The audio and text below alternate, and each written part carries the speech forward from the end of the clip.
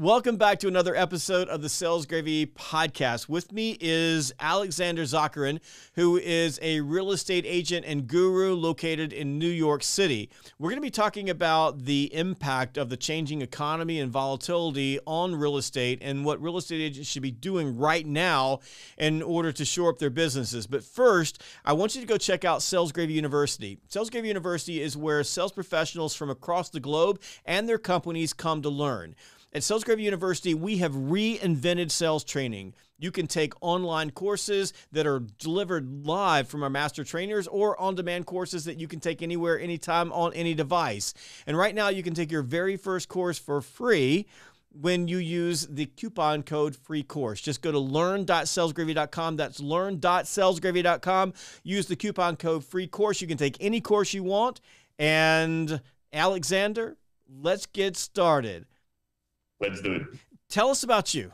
My name is Alexander, and I'm originally from Russia. I was in the US before moving here for many times, and then at some moment I realized that I have to be here. So I came to New York for the sake of New York. I didn't have any job offer. I didn't have any plan or contingency plan. There was nothing. I loved New York. I loved high skyscrapers. That's pretty much my story, the reason I came here.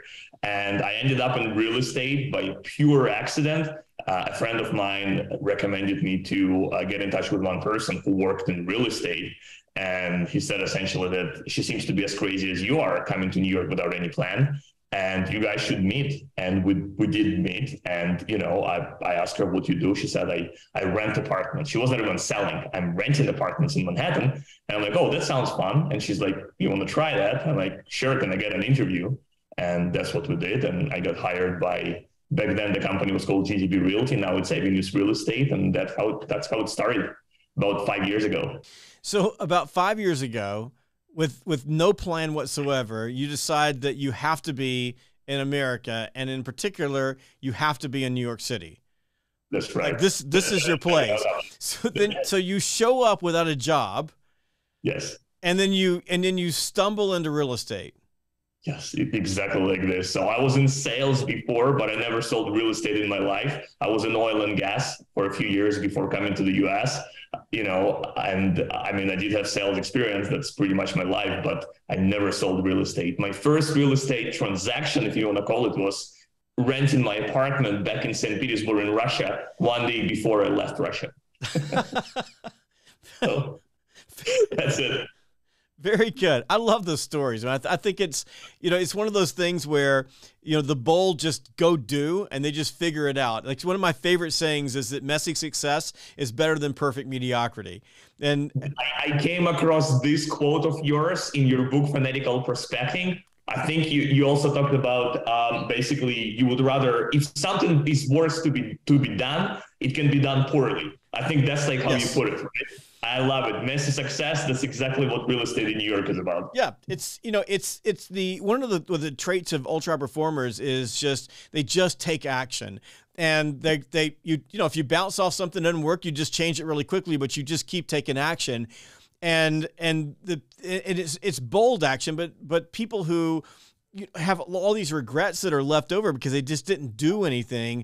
They're the ones that want everything to be perfect before they take any action, and they live a life of mediocrity. I mean, you can imagine that if you'd said, well, I'm going to get every duck in the row, everything's going to be perfect, got to have a job, got to have everything set up before I leave Russia and come to America, you'd probably still be there. So, what a great message to people. Like if you got a dream, sometimes you just got to go do it. So let's just talk about real estate. So you're selling oil and gas, you get into real estate, and you fall in love with it. Why? So I love Manhattan. Like there was was love at first sight. I remember my first city in the US when I arrived here was actually Chicago.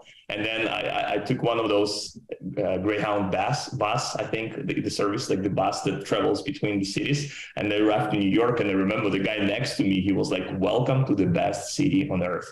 And I was like, wow. And, we ended up in Midtown West. You see skyscrapers, all those beautiful buildings that I would later rent and sell as well. And I was like, this is the place. But you won't believe it, Jeb. It took me another 9 years to actually move to the US. Wow. 9 years. Yeah, I changed my place a few times. I graduated from high school in Russia. I moved to the UK, did my college time and first jobs and everything. Then I moved back to Russia, and then I moved eventually to the US. So I love New York. I love skyscrapers. I like that. And I was asking everyone, like, what do you do in New York? If you move to New York, what's the thing to do? Because like if you're in Russia, you try to do, oil and gas back when I was there. And I'm like, they say, well, okay, you could try real estate. New York is all about real estate. And that was how it started. So what is it about real estate that you dig so much, that you love? So the way I was thinking about it, I was like, what do I hate first and foremost at my previous job, right? And, it was a corporate work.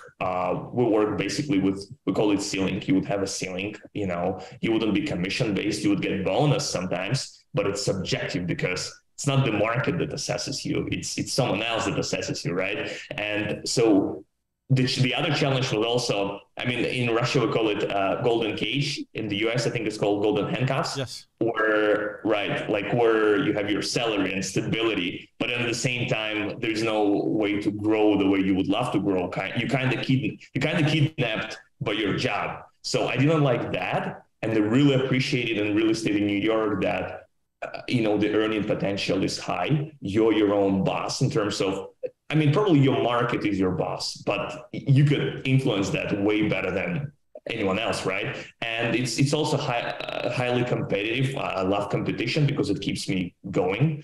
And yeah, that's pretty much that. And also, everybody is moving to New York. Not only in New York, I know. Atlanta is amazing. I was in Atlanta 2 years ago. I love it. Georgia, beautiful, state and cities. But like New York it's just amazing. And people from all over come here. In one day, you're already a New Yorker. No one would ever say, I came from this country or from this country. Like, I'm a New Yorker. You've been here for one day. Sure. Mingled in. You be careful when you start talking about Georgia, because that's where I'm from, right? So Atlanta's my hometown, and I'm a big, I love Georgia. So and you know that you have, what do you call it, Jeb, in Atlanta? The belt, or like where people go, like tourists and everyone. There's like a long sightseeing place.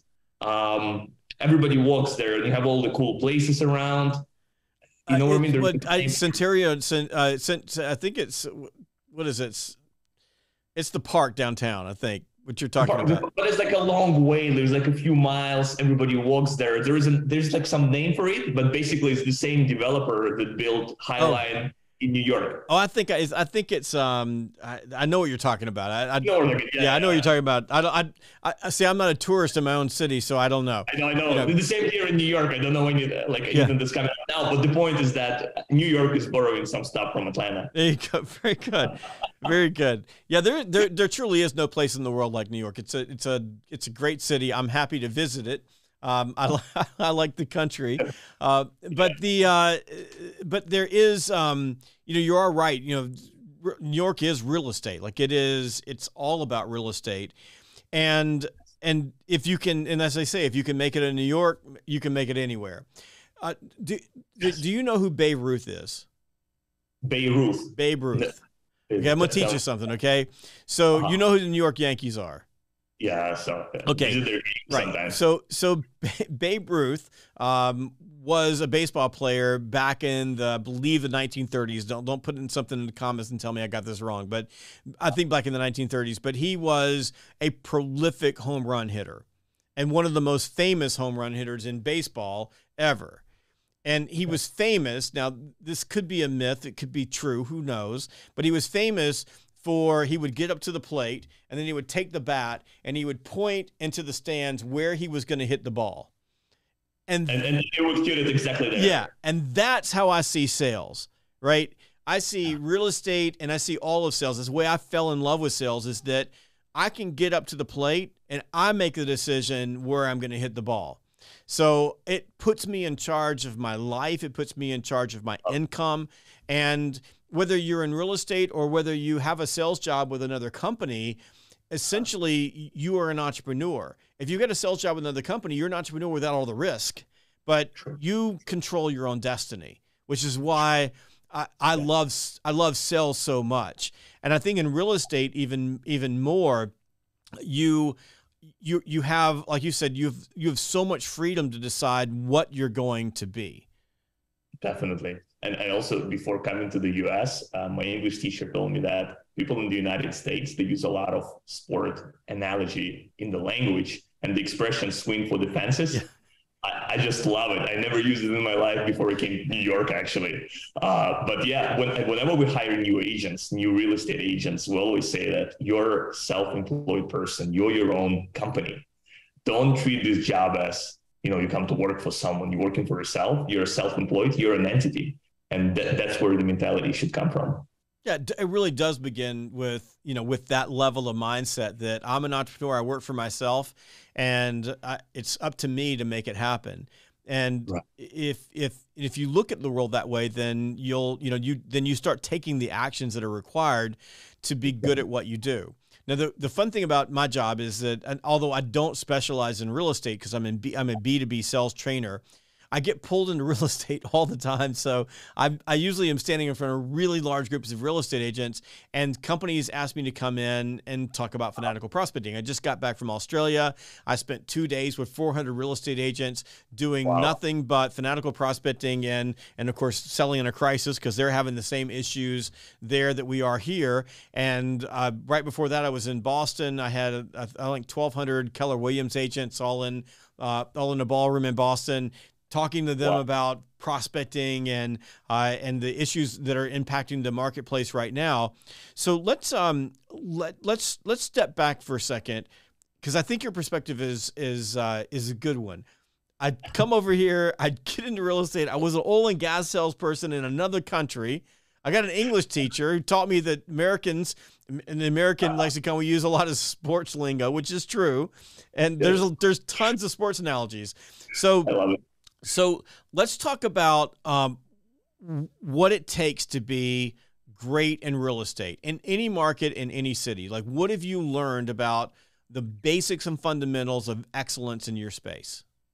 I think number one thing, and you actually mentioned it in your book as well, it's people, like networks and communities, because we all value the same thing at the end of the day, right? And so I think regardless which business you're in, especially if it's a service business, consulting, educational business, real estate sales, anything, software sales as well, I think that it starts with people, and you basically connect with people while different. I mean, everybody is different. Everybody uses different tools and means, and everybody has different, mentality. But like at the end of the day, it's all about people. So I noticed that, like, whenever we have new agents coming to work, and even in our company, it's whoever makes the deals faster in the beginning, they somehow focus on human aspect more than like anything else. You would always have a guy who is, filling out Excel spreadsheets, or a guy who is like, yeah, how do we approach, what's my style? Should I be more personal? Should I be friendly? Or should I be tough, giving tough love to people, And then there was always a guy who is like, calling, maybe not exactly on your level, not a fanatical prospecting level, but like he'll call someone who's like, oh, by the way, I'm doing real estate now. If you ever need anything, like reach out to me.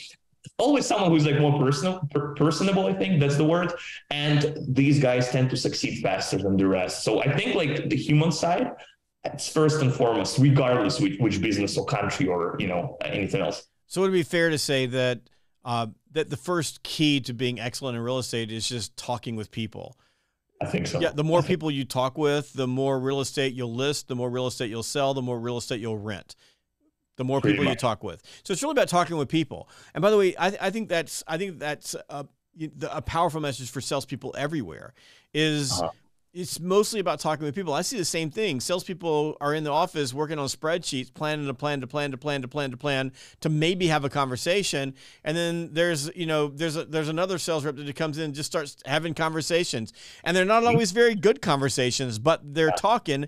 And by having conversations, they start to learn. Like, people tell them, here's what you shouldn't say. Here's what you should say. Here's what you should ask. Here's what's important. And you begin like shaping the way that you talk, and you get better a lot faster when you're engaging in conversations and building out your network.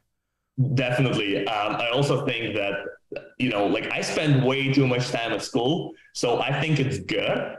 But also I think that sometimes you overlearn And there's a lot of things like they contradict each other, right? So you only learn it by doing. And for instance, we just discussed it yesterday in the company, the team meeting. Say you have 3 hours available in the morning before anything else. So one person can spend 3 hours studying theory and market and names and everything else. And the other person will spend 1 hour doing that, plus the other 2 hours actually applying. And at the end of the day, long term, the first person, I mean, because he can't really use the knowledge that he just gained from research, it will fade away, while the second person would most likely, land onto something solid. So, yeah, there's just no substitute for doing. When I bring a new salesperson on, I'll drop them on the phone. I want you to call these 25 people, and they'll say, "What do I say? And what do I do if they say?" And I said, "I don't know. We're going to find out. Just go have a conversation." Because if I tell them what to say, or I tell them what to do when someone says something, they won't get it or understand it. But if they go out and experiment and then they come back and say, "Okay, I had these conversations. This is what people asked. I didn't have an answer for it. What do I do?" Now they've got the information in the context of reality of the real world, and it's a lot easier to teach that way. But you got to find people who are you got to be willing to put yourself out there and have those conversations. I can't emphasize this enough. The more people you talk with, the wealthier you're going to be. It's all about the conversations. I love it. I think you also mentioned in one of your books that like sales, it's a contact sport. Like you need to have more contacts, right? So the more people you contact with, the more people you sell to. So I think this is number one, like the top priority. Okay, so what else? What else do modern real estate professionals need to be doing in order to be successful? Like, what are going back to those basics and fundamentals?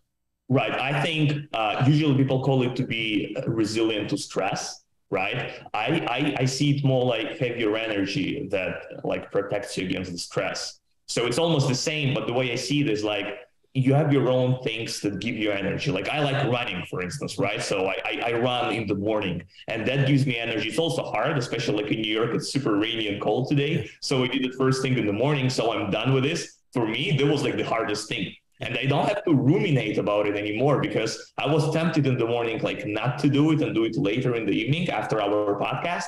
But I was like, if I do it first thing in the morning, so I don't have to ruminate about it, I have my energy and my brain is not about it anymore, right? So then I can tackle anything else. So I think like this thing of, because everybody has their energy coming from different sources, but like whenever you're able to get this energy and use it against the stress, that's when you actually become invincible in sales, or at least you manage to last longer.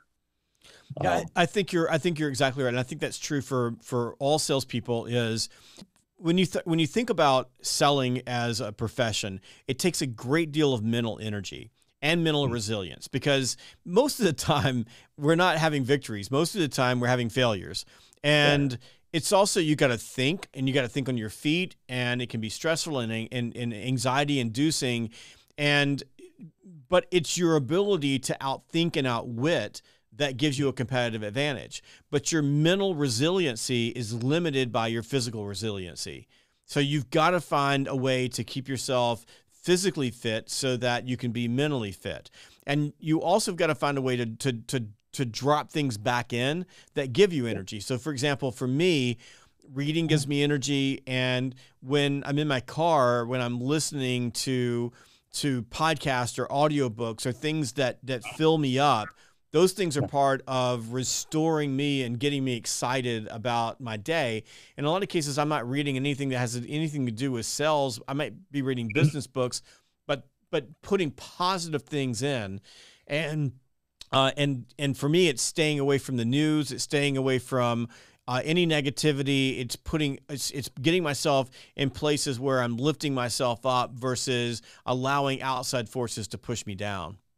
It's like one of your chapters in Selling in Crisis deals with like how you approach your day, like during the crisis, how you start your day, what you listen to, how you call, how you interact. And I really love this point that you just mentioned as well, where like in the book, you say that like all the negative news, like instead of listening to those, why wouldn't you just either listen to a better podcast or the book, more like something like timeless and that has less to do with the chaos that's happening right now?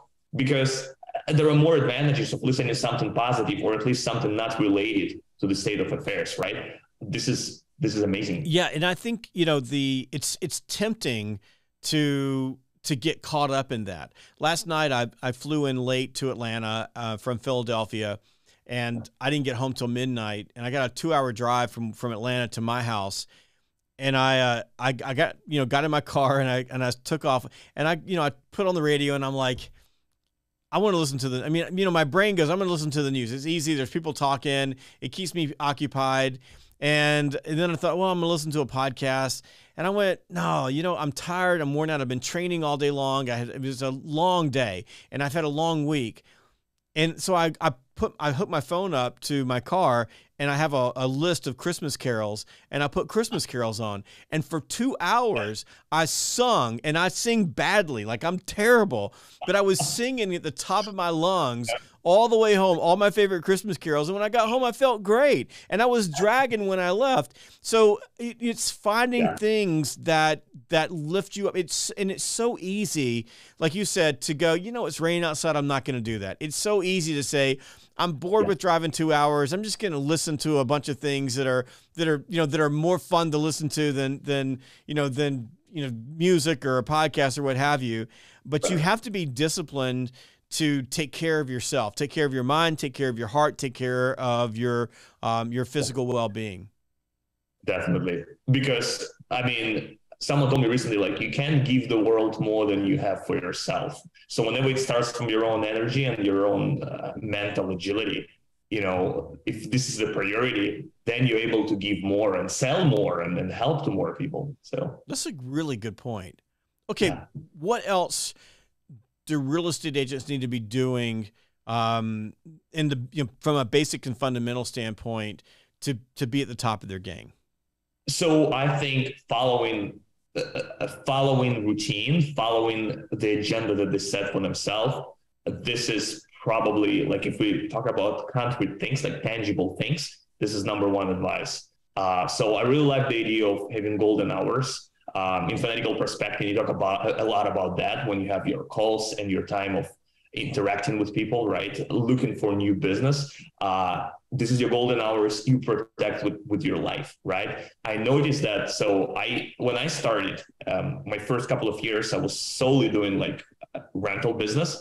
I was trying to get, buyers and get into the buyer's game. But in the beginning in New York, especially in Manhattan, because you need faster cash flow as a new agent, you always start with rentals, right? And then if you're disciplined, if you're lucky at some point, if you find a way, you can always land on your first buyer or seller, and then you can leverage on that. So, but like in the beginning, I wasn't doing calls. I wasn't fanatically prospecting the way it should be done. So once I implemented that in my system, so every day from Monday to Friday, 8 a.m. to 10 a.m., 2 hours, 8 a.m. to 10 a.m., that's when I do calls and like follow-ups. So once I implemented this principle, I think my business just skyrocketed. And I'm not even leveraging on it full time because everything is in my CRM.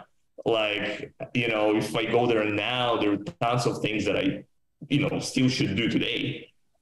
So following that and like protecting your routine. And then before that, it's nice to find something that gives you peace of mind and energy. Like you said, maybe singing Christmas carols or running or listening to something else. So always having a routine because, like real estate in New York, you go to your office, there's on one hand, you don't have an agenda. Like there's no one who can tell you. You have a team leader who can help you with their experience, of course, but like you kind of sit next to a computer, at your desk and like, all right, what do I do next?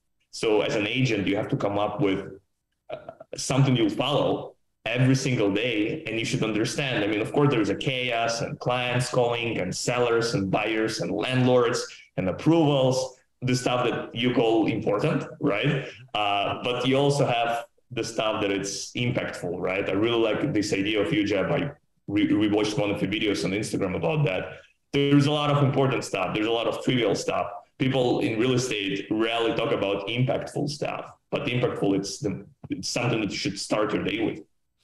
So a couple of things you said there, I think are critical to point out. No matter where you go on earth, no matter what industry you're in, when you meet top sales professionals at the top of their game, they all have a routine. Using a sports analogy, no matter where you go, anywhere in the world, when you meet elite professional athletes, they all have a routine. Whether it's a practice routine, whether it's a game routine, they have a routine, they stick to the routine. The problem is that routines are boring, but boring works. So you've got to have that routine with your day because, like you said, most sales days are unstructured. So if you don't have a routine, it's really easy because of the way the human brain works and because we're fallible people to drift off into things that are either trivial or, maybe important, but they make no impact. And impact for sales professionals is putting things into the pipeline and moving things through the pipeline to get them sold. So you begin with the routine, and the routine should be focused on your golden hours, which is the time during the day that you can interact with buyers, in your case, buyers and sellers and buyers and renters and buyers and landlords, but you can interact with people. You can have conversations with people. You said something earlier that I want to bring into this, and that is you gotta eat a few frogs along the way as well. So you said, this morning you got up, it's raining outside, it's foggy, it's cold, it's nasty, and the last thing you want to do is suit up and go out and run in this mess. Yeah. So your brain says, Alexander, we could do this later. Let's do the podcast with Jeb, and then we'll go out there, and it'll be all right. You'll feel like doing it maybe. Yeah, but and I know that if you push off something that you don't want to do, you're probably not going to do it. And the same thing goes with prospecting. So we use this concept of frog eating, but essentially frog, a big old nasty slimy frog, is not something that most people find appetizing.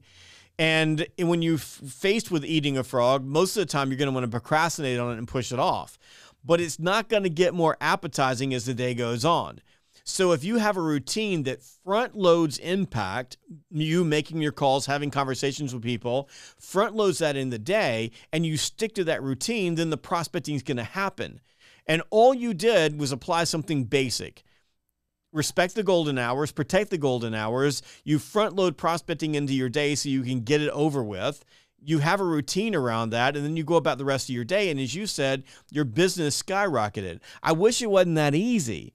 But it really is. It's just that most people won't do that.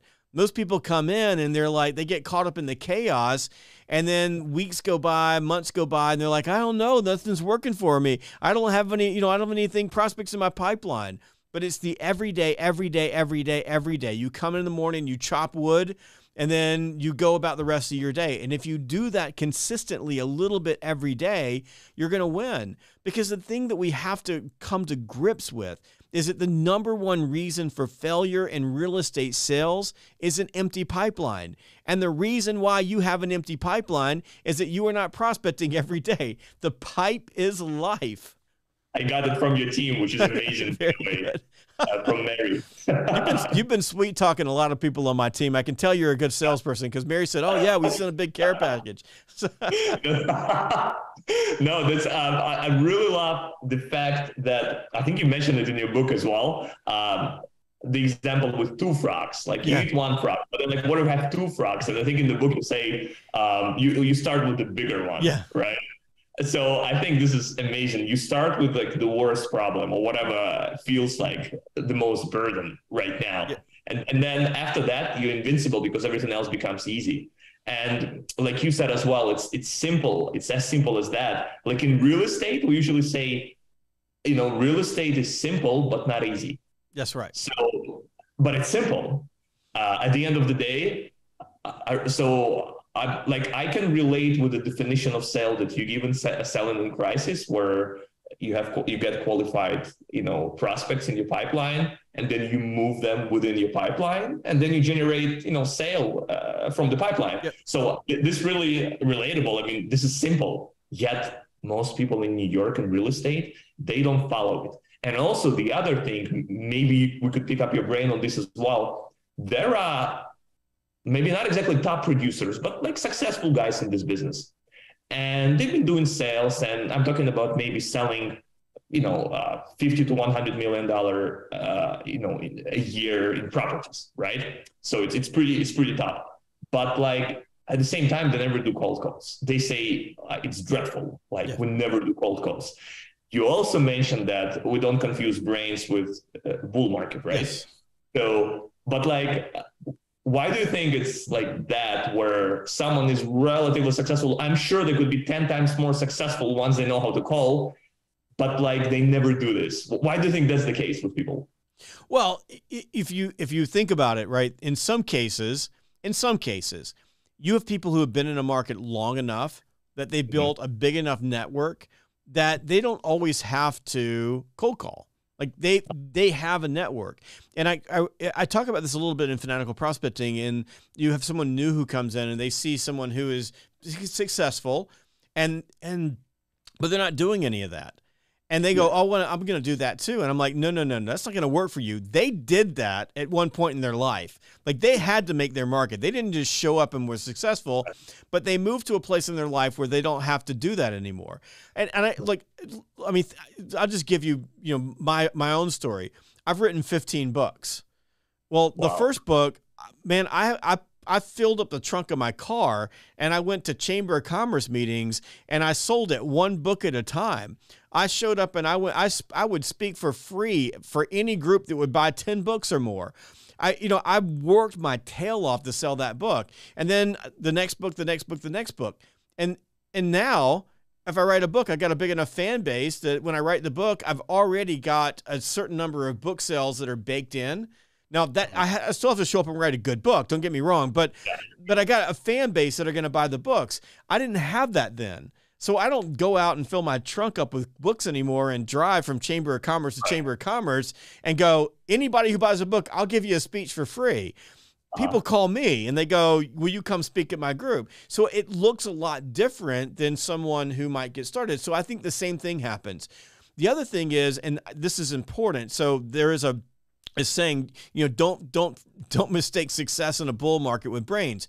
There have been a lot of people in real estate over the last couple of years that have been phenomenally successful that have no brains. As Warren Buffett says, right, the tide is going to go out and we're going to discover that they've all been swimming naked, because you could just be in real estate and the stuff was showing up. I mean, I know Manhattan's a little bit different in terms of that market because there's really no other market in the world like Manhattan. Maybe Hong Kong, maybe Singapore. Like, there's a couple of big cities that would be equivalent to the way the Manhattan market works. But really, New York City is just its own ecosystem.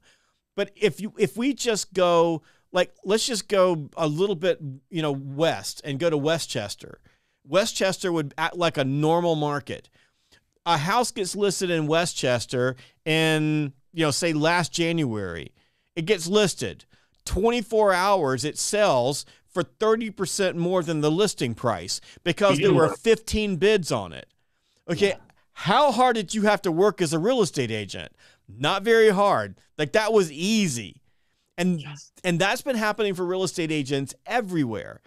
And the New York market, because of the snapback, is probably going to have that happening. You have an apartment for rent. There's multiple people who want it. So that's going to happen for a while longer. But there's a place, and there's always a cycle in every marketplace. So there's been a lot of people who've been successful without having to do anything. My message in this particular book, this is called Gratuitous Book Marketing, by the way. But my message in this book is that you better wake up, because what was working isn't going to work anymore. We're about to have to get back to real estate sales where we run a process, we run a system. We have to go out and find customers. We might have to go out and knock doors in some neighborhoods to open up opportunities for listings. It's going to be harder because buyers don't have the buying power they had before. When you've got, mortgage interest rates that are above 7%, like, I don't remember that in my lifetime. And I'm old. Like, I've been around for a long time. I've owned a lot of houses. I remember 6% when I was like in 1992, but I don't remember 7%. That's nuts. So you got a lot of headwinds right now in the real estate market. So you could show up and be okay if you could fog a mirror. Now you got to be a professional. Now you got to have a routine. Yeah. Now you got to respect the golden hours. Now you got to follow the sales process. Now you got to go talk to people. And by the way, even the people who say, well, I don't do that anymore, those folks, if it gets painful enough because they're not making enough money, they'll start doing it or they'll get out of the business. I love that analogy also, that like going to basics. And I think when I read your book, the one that you just mentioned, Someone in Crisis, like my first takeaway was like, when it's a crisis time, turbulence, recession, if people think we're in recession now.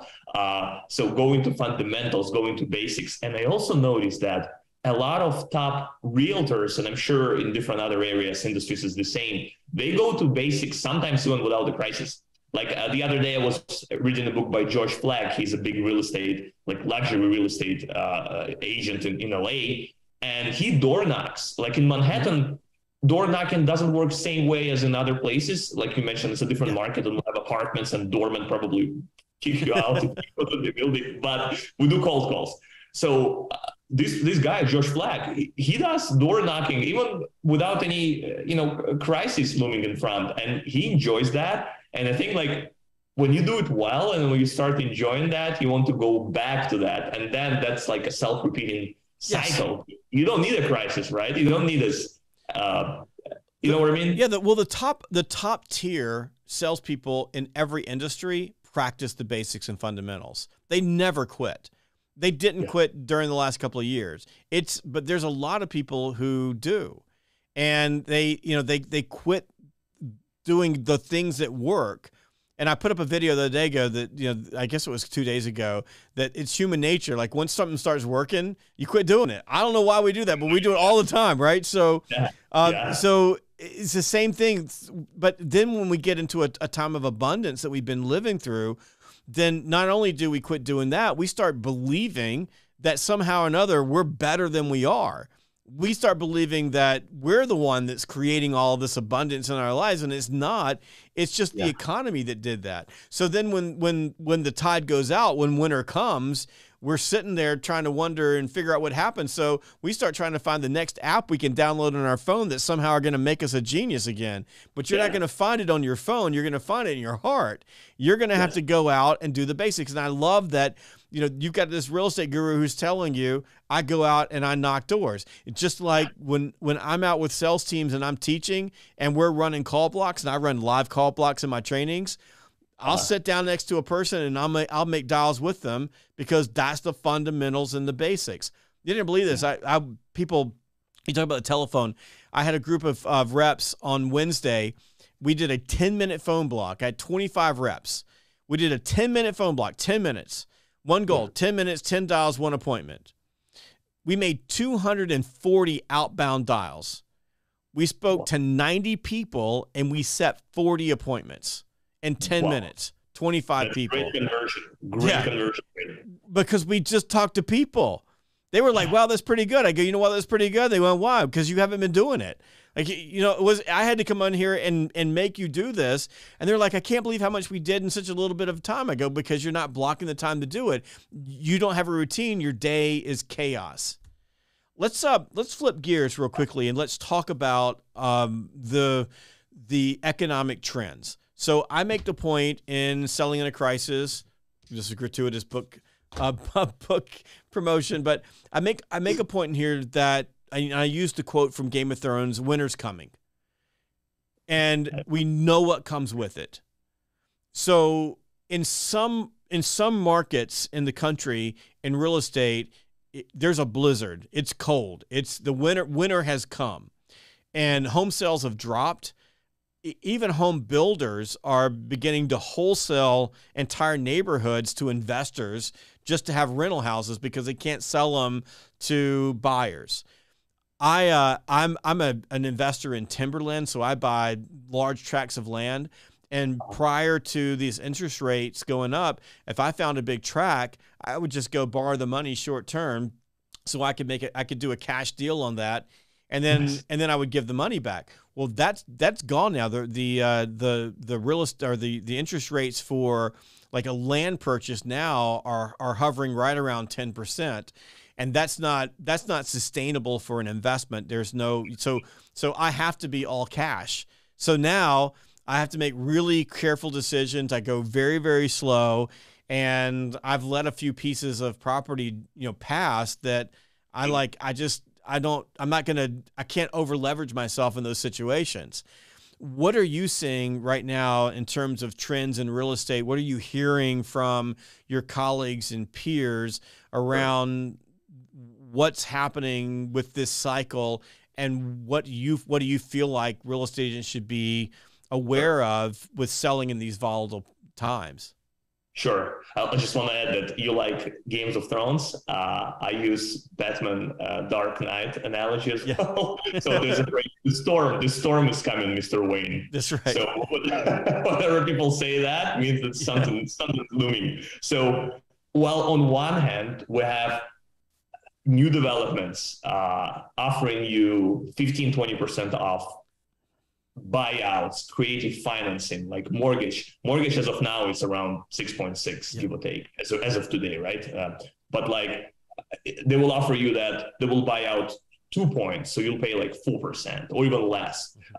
So people who've been building new developments in New York, they are more than incentivized to sell the apartments, the inventory. We've been working on the Upper East Side building. There's like a brand new development. My company was selling the whole building, and I don't think they might be operating at a loss when you take, project from A to Z, right? So, and then, I have some clients coming from different parts of the world to the United States to buy an apartment, and every time it's a new development, if you don't go back to them, and it might be an insight as well for your audience, Jeb, and for real estate people and for any salespeople as well. So we'll look at the apartment, and then we'll let it go. And then the developer would start reaching us out. I mean, not himself directly, but in-house, offices. And if you don't give them an offer, they will ask you to give an offer. And they say, we're not going to be offended if you offer us 15, 17, 20% less. That's fine, right? So that's what's going on the market.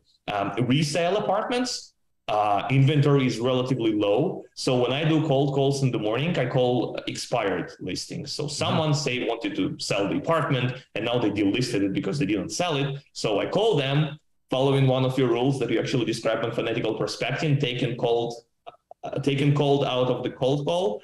So it's not exactly cold call, because I know that they've been selling the apartment to no avail, that they failed to sell the apartment. So I call them, and they know that I'm calling about the apartment, because I say, oh, your apartment is still on the market. Are you still trying to sell it? So it's not exactly the cold call, right? Per se. But so a lot of people like that, they are delisting apartments. They're not even selling. So inventory is lower every time. So before, I would say September, October, I would probably call to like 25 properties a day. Now it's 50 or more. So every morning. So I barely managed to call anyone, like 2 hours passed. I made maybe 150 calls, and I still have something on my list left. So inventory is lower. That actually keeps the prices more or less on the same level. So it's really hard to say. And if you take rental market, at least in New York, and if you imagine timeline from 2010 to now, and if you disregard COVID, temporal spikes, like in 2020, you would rent an apartment for like 50% of its price. And then it jumped at the end of 2021. Then it kind of went down again for a little bit. And this summer, we reached another record for rental, like median price, over 4,200 in New York. So it's a new record. But if you disregard all that, from 2010 till 2022, it's increased by 2.5% in rental properties. That's it. So it's relatively modest if you think about it. It is growing, but a little bit. So that's the situation. With mortgage rates, now it's 6.6.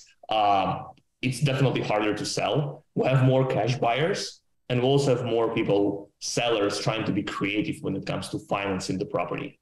And also have more walkaways from the contract. So we got 4 offers in the past couple of weeks on the properties that I sell, and 1 walked away. The other 3, I'm touching the wood here, have a wooden desk. Hopefully it's going to be good. But in New York, on average, we have almost 50% walkaways from the contract. That's when the deposit was paid. That's when the contract was signed. Agreement, handshake, smiles, everything was done. So every second buyer walks away. That's basically stats from November. Hopefully it's going to be improving. Well, I think that's an important thing to take into account. So different real estate markets, different places, but that walk away can become something that can create negativity. It can impact your mental resilience, because one thing that's happening as a market changes is that people will just say, you know what, I'm out. I had this happen to us just a couple of weeks ago. We had a deal we've been working on for 3 months, and it was an international training deal. And we thought the thing was closed. We thought we were done. And we got a call that the company had fired the entire leadership group and was downsizing significantly their global sales force. So what we thought and all the work we had done just evaporated in that moment. They essentially just walked away because everybody was gone. It's easy to become cynical in those moments and say, well, why would I put all this effort in? I won't do this again. I'll just transact it.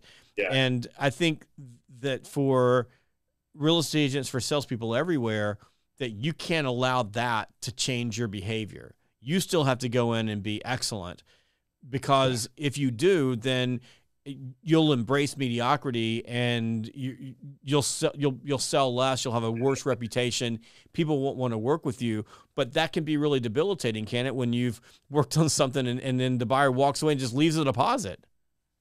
Definitely. And I think this is number one reason why new agents actually leave this industry. Not because they're not talented and not because they couldn't make it, but because in the beginning, there's a lot of failures, and it just, you lose morale, right? And then at some point you start doubting. Like one of my new agents, he was asking me, am I too pushy? Should I be less pushy? And, we had to work on the fundamentals, because there are different personalities, and, there are people who kick their clients' guts almost literally, and they are so successful in sales, and they're like the nicest people ever. You would think like, wow, he's so soft, but he sells a lot of properties because this is her style. Mm-hmm. So yeah, I think Winston Churchill said success is going from failure to failure without losing enthusiasm. Yes. So how not to lose enthusiasm? That's the question. Yep. Well, I think that goes back to what we said earlier. Like, you've got to invest in yourself, work on your energy, and that's one of the reasons why I wrote this book, was to help people hang in there when things don't go well, and it's going to be a wild market ride. Yeah. So you're big on TikTok, is that right? Yes. I'm as of now, I'm the most followed New York realtor on TikTok. Very good. So I started TikTok in a month ago. I love your TikToks. I was on them before the podcast as well, and I brought some of my audience. I left comments. So yeah, because I've got 422 followers on TikTok. Yeah. So I'm big time on TikTok. So tell us Tell people how they can find you, like on all the different places where they might want to learn more about you. And there may be some people who, if you're looking to buy or sell or rent real estate in New York City, Alexander's probably someone that you want to hook up with. So talk a little bit about where people can find you on your channels. Yeah, it's basically my first name and last name with underscore in between. So it's Alexander_Zakharin. But even if you just type in Alexander Zakharin, it will most likely lead you to some of my accounts. I use Instagram actively. I use TikTok a lot. TikTok is more about apartments. Not only apartments, but there's a lot of apartment tours. And Instagram is more about apartments as well, but more about how we work, what we do, more intimate, if you want, account where people see everything we do. I was actually showing how we do cold calls. I literally showed recently how we went from cold calling a lady who owns an apartment in Inwood, Manhattan, to actually signing a contract on her apartment from A to Z in a couple of months within Instagram stories. So I want to be very transparent and very helpful to agents, because when I started, I was looking for guidance. I was looking for mentorship. I was getting a lot from your books, Jeb. I was getting a lot from my team leader, Tigran, and the founder of my company, Itai. So my company, Avenues Real Estate, they provide amazing training. So if you use that and then add all the knowledge, all the guidance that you find around, you can make it. So basically, under my name, I'm everywhere, and we have offices everywhere in Manhattan and Brooklyn. You pretty much take, the neighborhood, Chelsea, Upper East, Upper West, we're everywhere. And let me spell your last name. So if this is it's Zakharin. So Alexander Zakharin, and that's your handle. People can find you there. And if you've enjoyed this, I mean, the videos are amazing, and you do a great job. And what a pleasure to be able to spend some time with you.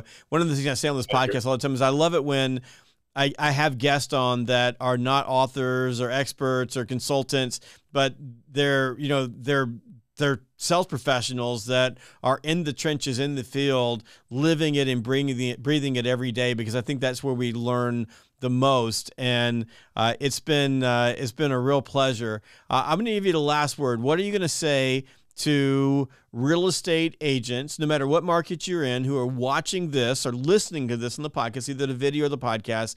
And what are you going to say to them that they can take away from this, that if they do this right now, they're going to be rolling in dough? I'll say two things. First, there are systems for everything. Nothing new was invented under the sun since ancient Greece, or maybe even before. There are systems, how to sell, how to find client, how to fill up your pipeline. Jeb's books, Fanatical Prospecting, that's what I would start with. And then immediately after, next day, selling in crisis. And then there are like systems. You don't need to reinvent the wheel. I believe everybody could be like a millionaire without being genius. You just follow the systems persistently. And then second thing is that don't self-doubt when the market or someone else tells you that you're doing stuff wrong on a personal level. Never take it, because in this way, like, there is no right or wrong. Someone is nice, someone is not so nice. It's different style, but just find stuff that works for you personally and like execute it, and you will kill it. Awesome. And Alexander Zakharin, thank you for joining me on the Sales Gravy podcast. And folks, remember, go to learn.salesgravy.com, learn.salesgravy.com. That's Sales Gravy University. If you have never taken a course before, you can take your very first course for free using the coupon code FREECOURSE. We've got more than 1,000 hours of opportunities to learn on Sales Gravy University. Learn.salesgravy.com. Use the coupon code FREECOURSE. I'll see you next time on the Sales Gravy podcast.